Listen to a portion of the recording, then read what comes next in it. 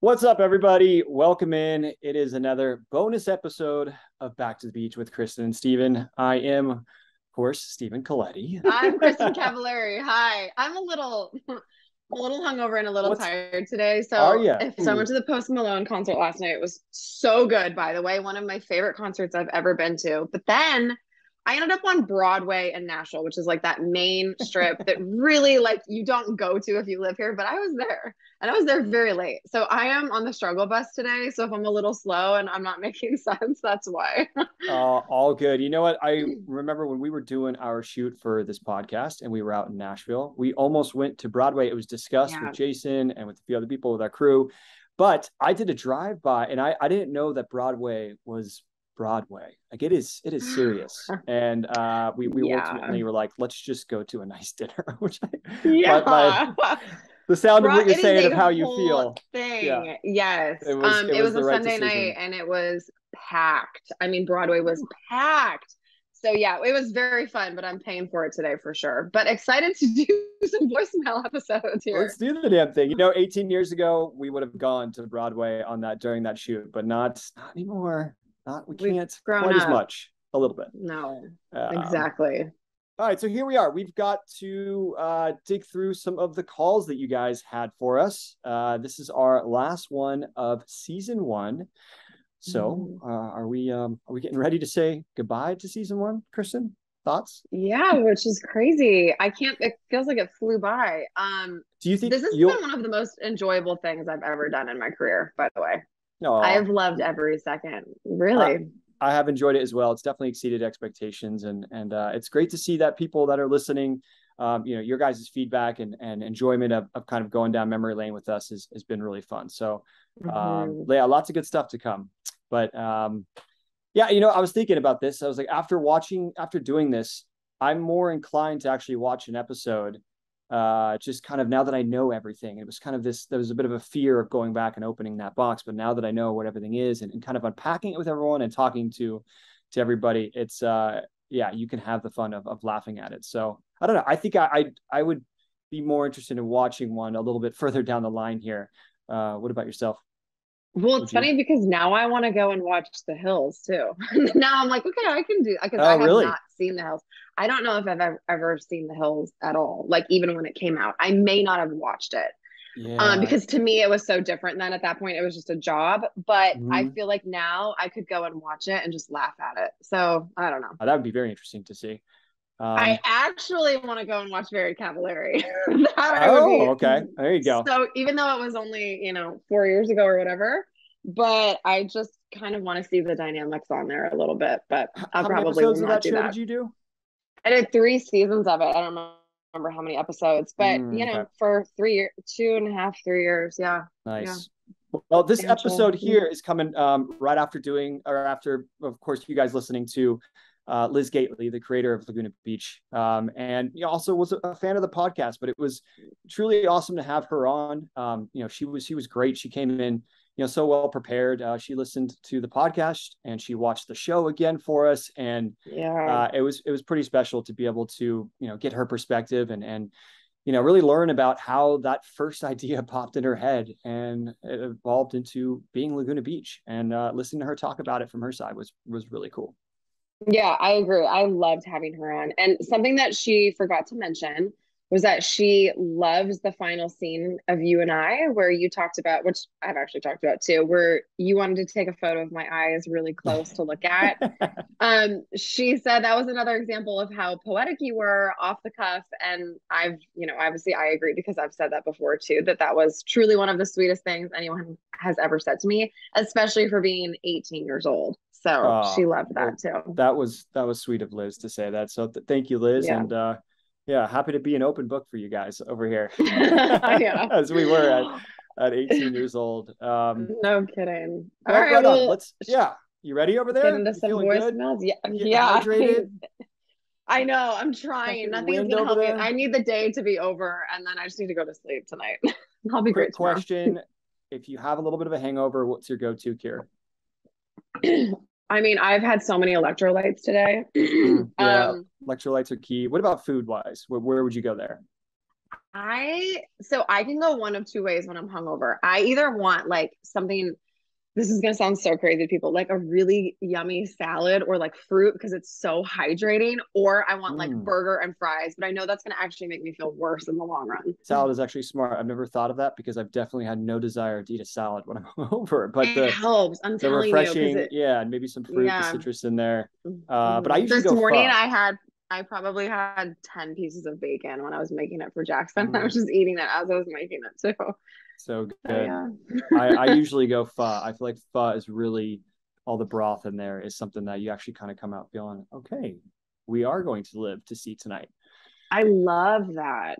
That Hmm. sounds really good right now, actually. I was just trying to order some food delivered to my house, but the options are limited here because You I'm are out there in far the out in the sticks. country. Yeah, so I'm You trying gotta to. kill it and cook it yourself. Well, let's jump in. Voicemails. We are here. We have a task at hand. We can't just sit here and Yes, just talk about my hangover. yeah. Well, let's jump right in. Let's start with the first one. Hi, Stephen and Kristen. This is Alex from Virginia. And my Hmm. question is, when the episodes aired, did y'all get in contact with each other, to straighten things out, like either just you and Kristen or other cast members? Uh, And what were those conversations like? Absolutely. Enjoying the podcast. Thank you so much. Bye. Oh man, do you great question over there, Alex from Virginia, and thank you for calling in. I mean, Mhm. absolutely. Fuck. Like it was Do you uh, remember the first episode? I I do feel like called you. we had a call that I don't I remember the was call, but I remember hysterical. yeah, I you was were like, so what the fuck? upset. Yeah. Did you come over and I wouldn't come out of the bathroom, or did I make that up? I don't remember that. Is there I know that there Maybe it was was just my mom. My mom came over and I was like, my mom happened to be in town when the first episode aired, or when we saw it, okay. anyways. And I remember just like locking myself in my bathroom and I would not talk to anybody. I was so upset. Yeah, I remember that. And I remember there was concern with your dad as well. I felt like you were just concerned about kind of how you're being portrayed in a way, but then also like the way Hmm. our relationship was like, oh, here's this like two relationships happening at the exact same time, you know? Yeah, I And needed just you the to clear the air. yeah, and well, I guess what was it for you? Was it specifically me and our relationship, or was it also a portion of how you were being portrayed? What was Yeah, it that was shock? both. I mean, I was really upset about how it was portrayed, but I think also like between you and I was like, have you been lying to me? Like what has been going on? Yeah, Because yeah, I yeah. believed what I saw, you know? That's right. I had to clear up leaving Trey's house, and that was like they cut that Oh all together to yeah. make it seem like Lauren and I were leaving together and we're gonna go hang out back at our house. Like Yeah. that's not what Yeah. happened. Yeah. There And was a lot that we needed to clear up. yeah, there was a lot, and I think there was actually Dieter even called me sometimes and apologized for not maybe understanding how a wild line might be used. Oh wow. I remember talking about the bet. Remember that this they were really trying to push, or at least you could tell in the dialogue at the golf course, this bet of like whether or not I think Lauren and I were going to hook up in Cabo, Oh um, yeah. and and you could tell it's we're trying not to take this bet and play along with it, but it was something that I remember a couple of those moments where Dieter was like, I had to say that to them or, something like that. So there was definitely a lot of clearing up and conversations that Hmm. happened. But that first one, I wish I remembered more about it, but I do specifically, have a memory of you being very upset from that first episode for many reasons. And I think we all were. We were really adjusting to like truly what the show was going to be. And after talking to Liz, like they had to set so much up in those first two episodes or first couple episodes that they really had to lean into it all and really use that editing. And so for us, we were like, whoa, like fuck, Yeah. and as we've gotten to the end of the season here, we've started to see a little more of these moments that are more real. We're kind of Hmm. more a little more comfortable in front of the camera, and things are settling into like, oh, these are the last days of these kids enjoying high school. So yeah, I mean it definitely tapered off toward the end there as far as the phone calls, but in the beginning, the shock value was as big as it gets. Yeah. So all right, moving on. Next question. Next Hi, voicemail. Kristen and Stephen. This is Kristen from the wonderful state of Delaware. I What's up, watched you Delaware? guys when I was in college. I'm 47 years old, dog mom of two, and I'm dying to know if you have heard from anybody from MTV or production about all the tea you're spilling, and have you heard any feedback and any negativity about all the behind scenes stuff that you're spilling? Love the show. No, look, obviously being able to talk to Liz this last week was great. And we were able to, talk to her about some things and her to share her perspective of obviously needing to create a TV show and doing their job and doing it masterfully. But yeah, look, I mean, we have, a dialogue with MTV and, I think that they've always been supportive of us over the years. But yeah, I think that we've got a good relationship with them. Some of the producers don't want to come in. We've tried to get so many producers on. Yeah. And it's interesting that they haven't wanted to, or they've kind of had us go on a runaround. But I thought Liz was the best one to get. So I'm glad I think it really worked out. But I haven't gotten or heard of any negativity or heard any producers being upset about it. I mean, maybe Adam DeVello is, and that's why he didn't come on, but I don't know. I haven't heard anything. I think at the end of the day, look, we are respectful to MTV for obviously, the opportunity that they handed us and the experience. And as you've heard with everybody, everyone will go and do the show again. But also, look, I'm sure a few of you are watching the show again. And did a few of you happen to get a Paramount Plus subscription recently to watch that show? Yeah, that's so true. It's publicity for their show, and people are going to look at go and find it and watch it. So I'm sure that there are some numbers being bumped there at Paramount Plus, which is a benefit for them. So it's all good. And I think that, again, they like to see that, we're doing well. And this is ultimately a very positive experience for everybody. It's cathartic to go back and kind of hash this stuff out with everyone. So they're supportive. Absolutely. Hey, Kristin and Steven, this is Sam from Houston. So Kristin, I just wanted to let you know that your hair was like hair goals for me as a freshman in high school watching this show. And I had the frizziest hair, and your hair always looked perfect. Even when you had it in the messy bun, the texture was great. It was like always perfect. Mm-hmm. But I remember at the time, the hair products that were available weren't that great. Like, things were just starting to come out, and like hot tools were getting better. So I wanted to know, like, what was your hair routine at the time, and how has it evolved over the years? Okay, thanks. Well, first of all, thank you. Thank you. That's very sweet. I could not tell you what my routine was back then. I feel like it was always straight. So I had to have straightened it because my hair is naturally wavy. And I feel like actually that was when like straighteners first came out. So everyone's hair was just straight all the time. I'm pretty sure that's all I did. Now my hair is it's really important to me. So that's a huge compliment. I try not to actually style it that much so that it stays really healthy. This is actually kind of from last night. And I just kind of like zhuzhed it up with some texturizing spray and some I can't think, dry shampoo. Can I phone a friend? Yeah. Do we have a dry shampoo sponsoring the podcast? A hair product? We do. I use Living Proof. I can't make this up. I swear to God, I use their dry shampoo. I actually really, really like it. But I try to only wash my hair a couple times a week.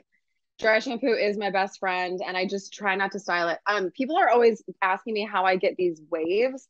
So you can do one of two things. This is on video, right? Like people can actually see me doing this. We're not just recording for fun. So you can either take a straightener and you can like wrap it around the straightener and like pull it as you go. I need an actual straightener to do it. Or Steven, you can take notes. Or with a curling iron, you just take it and you like wrap it around and then you like pull it out. There you go. Like that? There you go. And then it's curly. Perfect. Cool. Then it's curly. Yeah. So that's my routine. I hope that helps. I don't know if you guys have like specific questions. Maybe I'll do a Q&A on Instagram about hair stuff because I don't know. I could go into it all day, but I don't know how much this audience actually wants to know about my hair. Well, before Living Proof, I was just rinsing my hair. I don't think guys should be shampooing their hair. My kids never do. Do you know that? So if you stop shampooing your hair, there is a period where you have to adjust where your hair will probably be pretty oily and it's like kind of nasty. But once your hair, like the pH settles and balances out, you actually don't need to shampoo your hair at all. Like my boys literally probably haven't shampooed their hair in like 2 years. And it's great. It's great. I can count on two hands how many times I've washed my hair with shampoo in the last 5 years. See? God, that's also such bullshit. Like the amount of stuff that girls I have to do. know. It's You really guys, I do. unbelievable. Yeah. Woo, do not envy Like, that. how nice would it be just to wake up and just put a little gel in your hair and go? I really envy that about guys. Really do. But then you can't do this. Or last night, like me on Broadway, whipping my hair around. You can't do that. No zhuzhing. No. Whipping your hair around on Broadway. That's amazing. I need some grainy security camera footage of that from one of the bars. Did you get up on the bar? No, thank God. I've learned my lesson. I've learned my lesson. All right. Well, thank you for that voicemail, Sam. Yes. Hi, Kristin and Steven. This is Kayla. I'm from Reno, Nevada. I graduated about the same time as you guys and was addicted to the show from the beginning. I'd have to say, even still to this day, some of the questionable fashion I am very much inclined to, and I miss. I have a huge question for Steven. I was a big One Tree Hill head, so seeing you appear on the screen was a very exciting thing for me, especially being a love interest of my favorite character, Brooke Davis. But I'm curious because if I do the timeline right, were you already interviewing or auditioning, so to speak, for this show before Laguna Beach was over? So would that be around season 2 when it was happening? Or how did it come to play that you even got the opportunity to be a character that eventually becomes kind of big towards the end? All right. Thank you. Love you guys so much. Bye. Well, thank you, Kayla from Reno. Appreciate that. So timeline wise, jumped into One Tree Hill about in the middle of season 4. I was cast in, I believe, October of 2006. So I went to college through the spring of 2005, was down in LA for the fall, and then just jumped into acting classes and was studying for a while. Didn't really want to audition too much because I still had a lot to learn. And then that summer I had an audition for One Tree Hill. It went really well, went in a few times, but then ultimately they said that they were going a different direction, but that they would be back. And then a couple months later, they came back with that role. Wow. So I went out there November of 06. I think the episode aired in 2007. So I had been about a year removed from Laguna, even season 2. Season 2 might have been airing, I think, in the early part of 2006.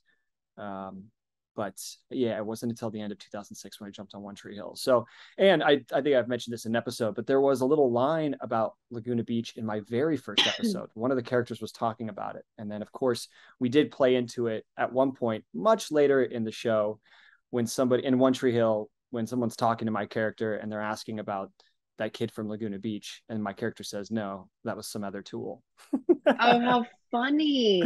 Which was great. Yeah. I love that. A little bit of a connection there. But yeah, I actually, I worked on a movie with Hillary Burton, who, of course, was on One Tree Hill, and she would talk to me about One Tree Hill working on the show. And I was like, that sounds like an awesome show to work on. Sure enough, as soon as I did those first couple episodes, I fell in love with the state and with the cast and crew in North Carolina. Just, it was really great to hang out there. So wanted to come back, and they brought me back, which was great. So we had a lot of fun working on that show. So cool. Hi, Kristin and Steven. This is Stephanie from Austin, Texas. I had a question for each of you. Number one, Kristin, I had a question regarding your guest starring on Veronica Mars. I just wondered what was your experience like, if you have any memories from one of my all-time favorite shows. And then my second question is for Steven. What was the process with The Hills? You made sort of a one episode, a guest appearance, and I just wondered how that came into fruition. What was your experience like coming back to reality and seeing Lauren on camera? Thanks, guys. Love it. Love the show. Have a good day. Bye. You have a good day too. How many episodes of Veronica Mars did you do? Did you just one? Oh, they okay. Probably were like, this girl is so bad. It was my first acting role that I ever had, and I was so nervous. What and did you actually play? So I played a lesbian cheerleader. Thank you very much. And Awesome. I don't know if this was going around TikTok recently or something, but I had all of my friends sending me this one scene in the bathroom where I tell Veronica Mars that I'm a lesbian and that I'm being blackmailed. And I was like, it was so cringeworthy. I look like a baby, but I was so nervous because it was my first acting role. So but I had a good time, but it was just when you're new to that whole world and especially coming from reality TV, I just wanted to be super professional and just do the right thing. And I wanted to get in and out as quickly as possible, probably. Yeah. Yeah. I feel But it you was on fun. wanting to be professional and kind of coming from reality TV. It was, back then, and I mean, there still is, there's just kind of this stigma of like, all right, the people that do reality TV, right? It's kind of like, it's looked down upon in a way. And never mind the Mhm. fact that like people are, are entrepreneurial and creating, clothing lines or whatever products, like I mean, they're business people. I see it. And I respect the work ethic that it does take to be successful in such a way. You can't just pop on a reality TV show and then all of a sudden you're going to make millions off Instagram. It doesn't Right, happen that way. I mean, for even right. for yourself, like you've come a long way, and all the things and ventures that you've worked on to, be where you're at today. And so, I just walking on the set is uncomfortable. There was this, people, it just was looked down upon. And so you go on to, in the last place I feel like you'd want to be is on a scripted set. It felt like Mhm. there wasn't enough back then. There wasn't going to be enough room for both of them to exist, but of course now there is. So I felt that when I first was going on Montreal, at least internally, I was nervous about that. But then I got there, and thankfully everyone was really open and warm and welcoming, which And you was know it too, when you go on a TV show that's been in production for a while, they're like a family. They know each other really well. So you're the new kid coming in also, which is also nerve-wracking. So to have a guest appearance on a show, I think it's a little nerve-wracking. Even after years when I had been acting for a while and it was always just like a little uncomfortable because you're the new kid. You don't know anybody. I will say yeah. this though, Kristen Bell is one of the nicest people. She was so sweet to me. And I saw her a million other times after that at, like movie awards and stuff like that. And she was always so, so kind. And that always meant the world to me. And Mhm. I think it's important to note when people like that really kind of like take you under their wing and are really good to you because not everyone is like that. So she's a good egg, which I want to point out. 100%. It divided people, or not divided, but there was, like you're saying, you could really get an idea of somebody's character in the way that they, how they were accepting to you of that situation. Because look, Mm-hmm. I could understand from the other side if I was, come all this way to be on a scripted TV show, and then this person that was on this reality TV show that was really hot right now that the show wanted to pop in for a couple of scenes.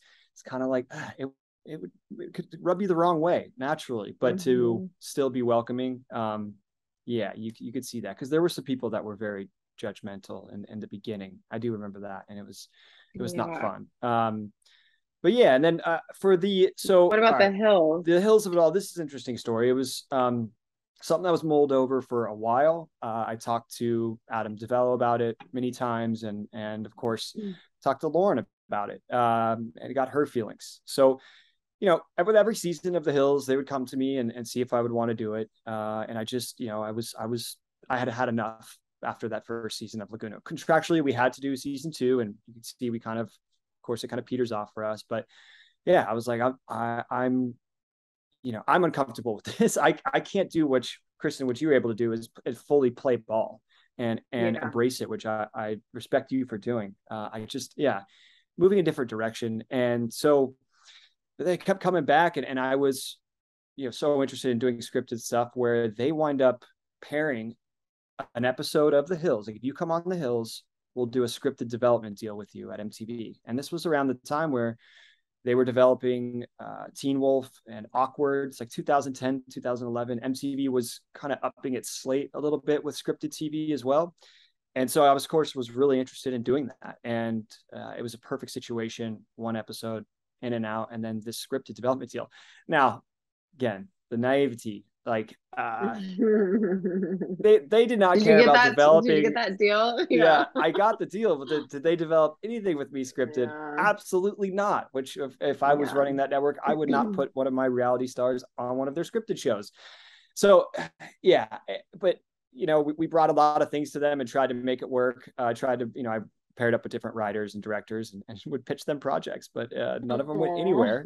Could have used like a little guest star maybe on one of your scripted shows, MTV, but they but could have we thrown wound you up a bone. we wound up doing the one episode, and even that day was a big day for me. I remember going up into because I think it's at Lauren's house. There's a party, and I went up into their kind of command room, if you will, where there's a bunch of TVs or monitors, if you will, and all the cameras that are running at this party because there's a lot of people there.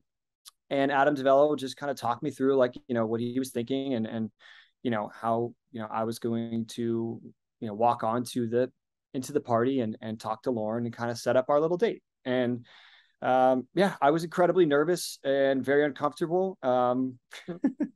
But we just went for it, and it wasn't so bad, and we moved on. But yeah, it took a while to get to that point. And I do give it up to MTV for being very, crafty and saying, all right, we'll have them in for one episode, and we'll call this a development deal on the scripted side. Yeah. So all good. I'm gonna go watch that episode too. I'll watch that when I go watch all my Hills episodes. There's a line from that. I think I say something to Lauren about her being precious cargo, and I've had friends remind me of that often. Precious cargo. I like that. Hey, Kristin and Steven. My name is Jill. I live in Phoenix, Arizona. So in 2006, I moved to South Orange County, and I was so excited because the second season of Laguna Beach had just ended, and you guys were my age. I graduated in 2005, so it was really exciting. I've wondered for years whether any of you Laguna folks went down to Cabo Beach or San Clemente, and if so, what were some of your favorite beaches or restaurants? I know on the show there was pretty much just Pomodoro shown, and I've always wondered if you guys went to any places in San Clemente since it's so close to Laguna. Anyway, love you guys. Thank you. Kristin? I think I only went to San Clemente one time to a sushi restaurant. I met a friend from the first high school that I went to, Santa Margarita. But that was the only time I remember going down there. Mm-hmm. Did you surf down there a lot? Well, we did. Just before Capistrano Beach is where Doheny Beach is, and that first surf scene with you and I on the water. Is from Doheny. Okay. But yeah, I spent a lot of time down there. I've got family down there. My cousins and my aunt and uncle live right near Capistrano Beach. My grandparents lived in Capistrano Beach off of Camino de Estrella. Oh my gosh, you have such a good memory. It's amazing to me that know like even the street names. So yeah, I've been down there a lot.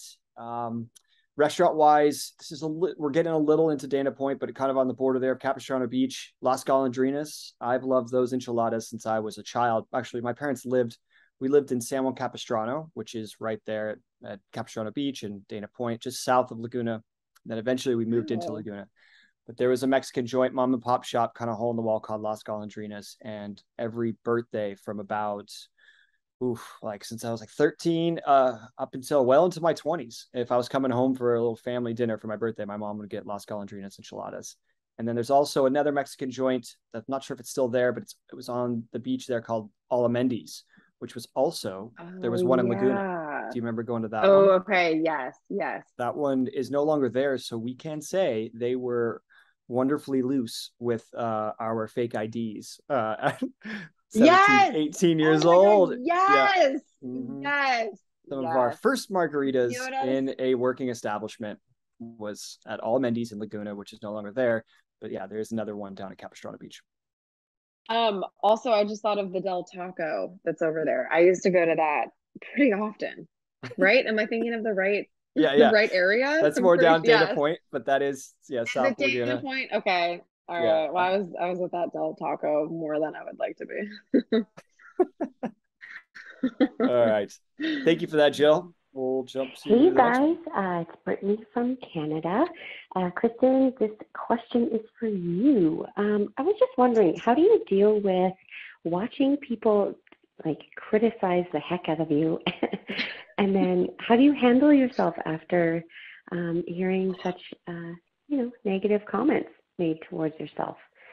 But yeah, just wanted to leave that voicemail. Love you guys. I'm really enjoying the podcast as well. Bye.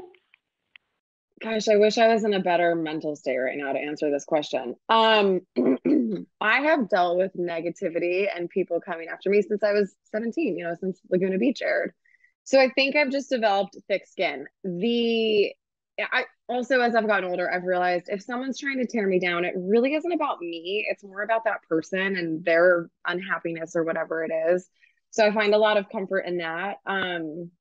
But what was I just going to say? I just totally lost my train of thought. I hear you with that, though, as far as coming a long way with that and understanding that often it is the individual dealing with their own stuff and kind of projecting and just, when somebody's quick to judge and kind of call you out, especially when you're older, it's, I don't know, there's stuff that they need to work through, I think, on their own, as opposed to much more about maybe what you're doing. Yeah, exactly. The one thing that actually, like, still to this day really makes me mad, though, is when something is just so inaccurate, which happens a lot. And I need to get better at just being like, whatever, it's a stupid article or whatever, and just let it go. To this day, I have never read an article, not one article that has been 100% correct, not one. So I just think that that's important to keep in mind. Nothing you guys are seeing or hearing is true. Usually there's a little seed of truth to it, but not always. And so, like, my personality, I would love to just come out and just be like, this is what really happened in this situation, and this didn't go down. Like, I would love to just do that. But all that does is add fuel to the fire and gives certain people a bigger platform and makes the story bigger. So I've learned over the years to just shut my mouth. If I really want something to go away, I don't talk about it, and it does go away. But that's the part that just pisses me off, is like people judging me for something they really have no idea about. No idea. So I don't know how to get better at that. I don't read my Instagram comments.